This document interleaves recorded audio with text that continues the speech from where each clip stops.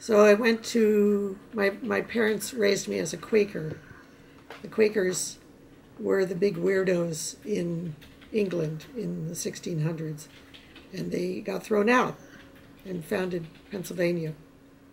So I was raised in Newtown, Pennsylvania, and then I went to a Quaker college in Ohio, and we were fighting the Vietnam War when I graduated. I graduated from Wilmington College in 1969, at pretty much the height of the Vietnam War. We had something called the Kent State shootings the following year in 1970, where the National Guard just shot students on a campus in Ohio, some miles away from Wilmington.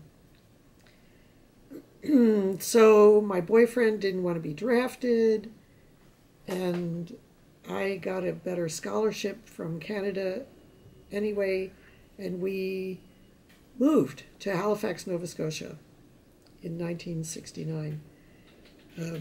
He was getting a Master of Fine Arts at the Nova Scotia College of Art and Design. I was getting Master of Arts in English Literature at Dalhousie University. So I come from language to art. So we get there, and it is the coolest art school in North America because they were bringing all the conceptual artists of the day through the school. Vito Conchi, Doug Hubler, Dan Graham, Joseph Kosuth, and Joseph Beuys, Peter Kubelka, also European artists, most of them boys, most of them white. Lawrence Weiner, Richard Serra, Ian Wilson, the list goes on and on. Anyway,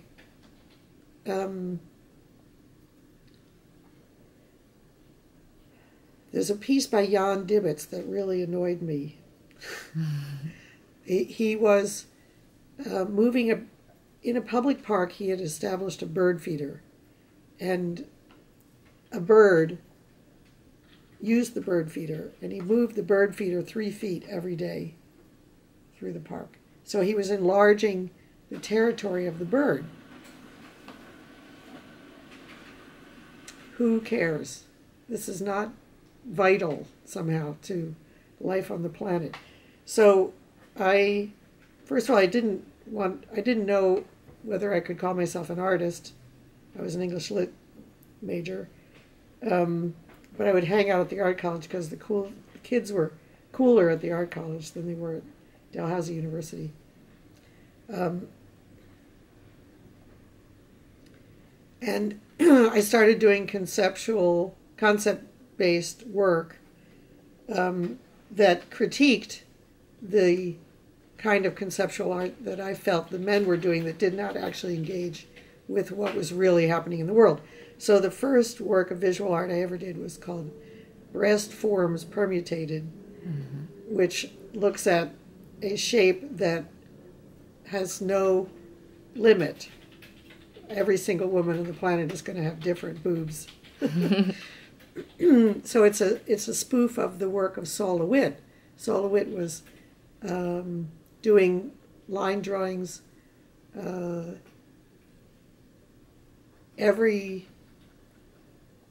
he would hand out instructions for his drawings. So all lines going north, south, east and west, red and blue. He gave out instructions. He didn't do the drawing. He gave out the instructions for the drawing on a 3x5 card. So the locus of the art is not in the 3x5 card, and actually not on the wall drawing either. It's in the concept for the drawing. So I started doing concept-based work that I thought engaged with my female body and other female bodies.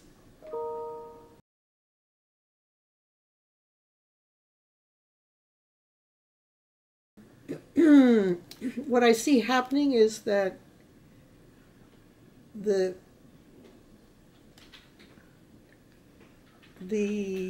artist who used to be separate from society and standing on some mountain over here, is now equal with everybody because everybody has phones and everybody's taking selfies. So everybody can participate in the discourse about how you look and the image that you present. And I think the discourse is definitely changing. There's a lot of discussion about weight. You're allowed to be fatter now than you were allowed to be certainly when I was a young woman. You had to be a stick. You had to be a pencil, really, really thin. That was the ideal.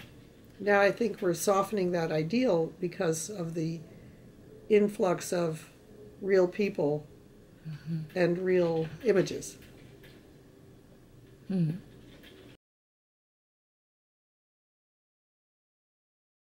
Well, so I moved to Canada with my boyfriend, and then he dumped my ass. He broke up with me, which was at the time a just terrible thing. But it gave me a chance to put my personality back together by myself, not in relation to a man. And this was all happening in an art school environment that was dominated by men. That was the way of the world at the time.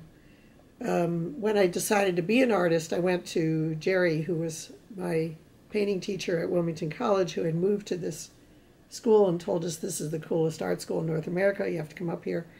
And I said I wanted to be an artist, and he said, "Women don't make it in the art world." And it was true at the time. There was a critic, Lucy Lepard, who decided to give 10 years of her life to just curating shows of women because women were so behind the curve of success. So she put me in a show. I met other women artists through that catalog and ultimately moved to New York because she told me, yes, you are an artist, and yes, there are other women who are doing this concept-driven performance work like you are. So it was very important for you, right? Her Lucy influence. Lepard, very, very Yes. important.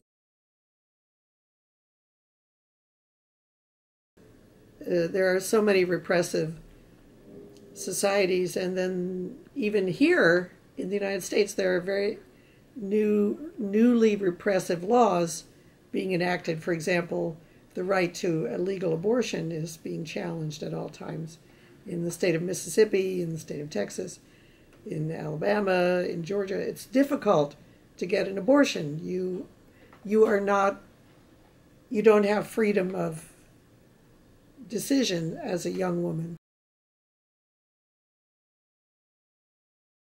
You don't think about that. You think about the audience of one, the audience of the self. I'm doing my work for myself, and if other people benefit from seeing it, then I'm really, really happy.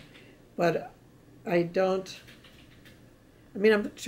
thinking about things that are universal to you and to me at your age and at my age that we can both relate to. We can both, because we share misery, exactly, in injustice. We share feelings. So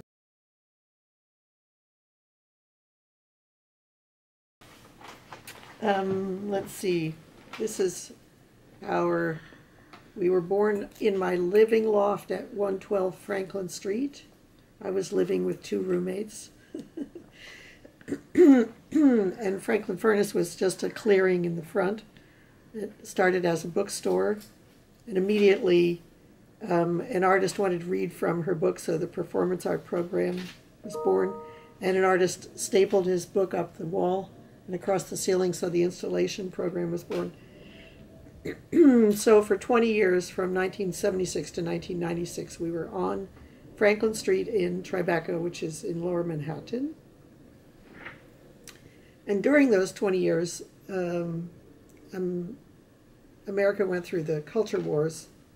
The culture wars when we were in the 70s, experimental artists were the darlings of the art world, allowed to experiment freely and wildly. In the 80s, we became suspicious because we were showing images of sex, of naked bodies, and that never changed, but the politicians found out about it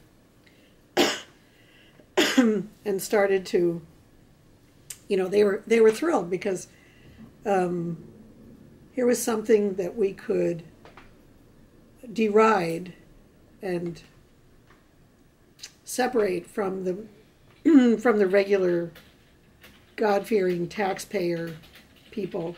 You could say the artists are bad. The artists are eating away at the virus of the virus eating away at the health of the body politic. So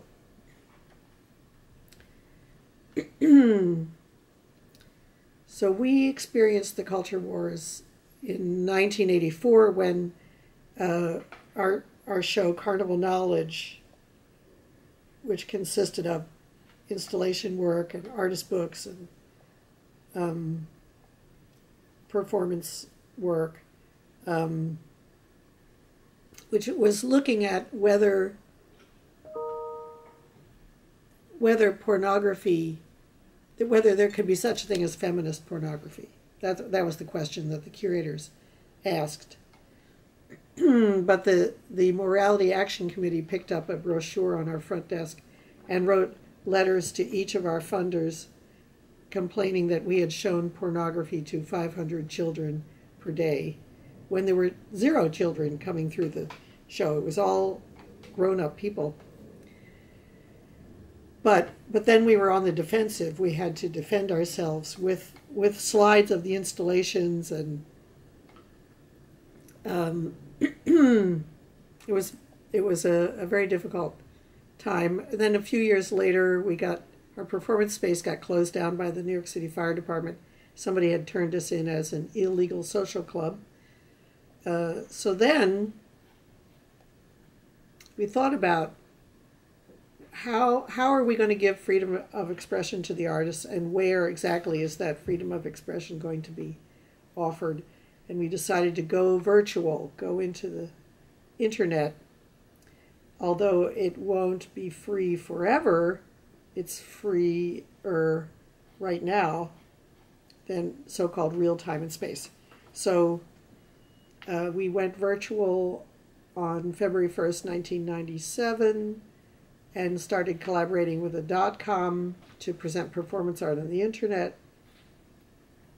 Pretty soon, what the artists wanted to do got more complicated than the .com was willing to put up with. So we then moved to Parsons School of Design because they had more software and facilities. And then after that, we thought what we really ought to do is just go for the concept that the artist has and try to find the venue that is appropriate for that concept, and not partner with anybody, partner with everybody. Whoever is appropriate for that idea. So that is what we do today. We give money to crazy artists and help them to find a venue to do their projects, and then we preserve the documentation of the event because this work is ephemeral, concept-based, usually performance work, but that doesn't mean that it's not important just because it's so ephemeral. Thank you very much. You're welcome, welcome, welcome.